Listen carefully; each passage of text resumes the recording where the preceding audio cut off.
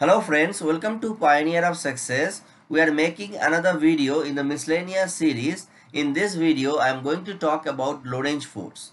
Lorentz force is important and we frequently use this in many research problems. I have been requested many times to make a video on Lorentz force. I thought of making multiple videos on Lorentz force and this is the first video out of all the videos. So in the first video, I would like to make the concept clear. In this video, you'll learn how exactly the Lorentz force is to be incorporated, which physics is to be taken, and what are the equations working behind them. So this is a problem where the Lorentz force is applicable. I have taken this problem from the application library. I thought of taking a real life problem where Lorentz force is necessary. So this is a speaker. If you just go through my another video that I have made on loudspeaker, you will make the clear more concept. So how a loudspeaker works.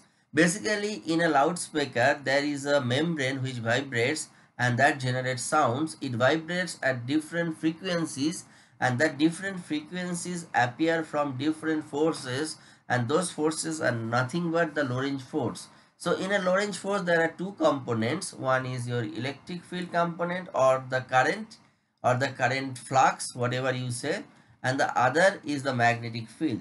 If you change any one of them, then the force will vary and that force may change the frequency, and this is the logic behind the loudspeaker. So this problem is a real life problem. So they have taken magnetic field in order to solve this particular problem. So again I am telling, I'll be putting the link on the video which I have prepared on this loudspeaker, and if you go through that video along with this, then it will help you.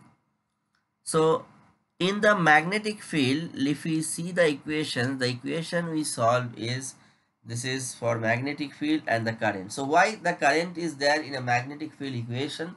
Because we know that magnetic and electric fields are interlinked. So whenever there is a magnetic field, there are magnetic force of lines, and if you draw a particular conductor into this magnetic force of lines with an acceleration or deceleration, then there will be induced current. So whenever there is a magnetic field, the current induced may be associated with that, and you need to estimate that particular current density, and that is why there is a couple equations of current, electric field and magnetic field in this case.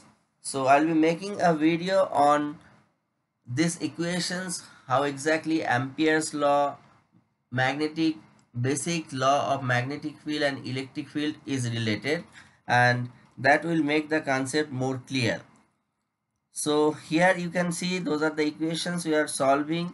We have a part Ampere's law here, and the Ampere law taking care of the current density, and here current density is taken as the conductivity multiplied by the electric field. So again there might be an associated electric field and the current density would be proportional to that electric field. So ultimately this magnetic field which we are solving, it will lead to certain force, and that force is taken as a multi-physics coupling option. So if you are working with magnetic field, you will have the liberty to take this Lorentz force from the multi-physics option.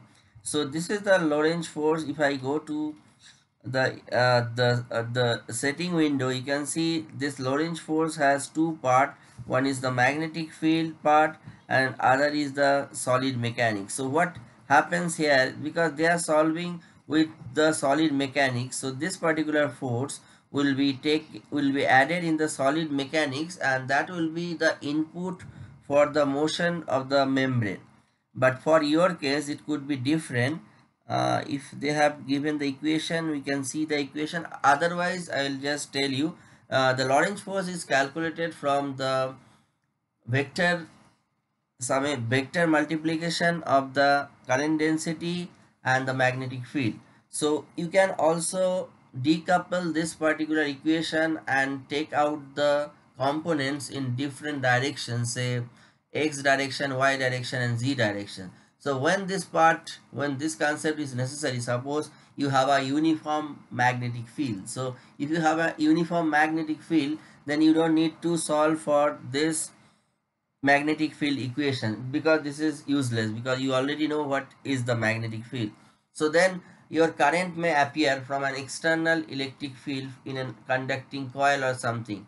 So if you have an estimation of the current going along different direction, then you can actually calculate the component wise Lorentz forces, and that forces you can put as a body force if you are solving for, say, fluid flow due to the Lorentz force. So I'll be making another video on this particular topic so that the concept becomes more clear.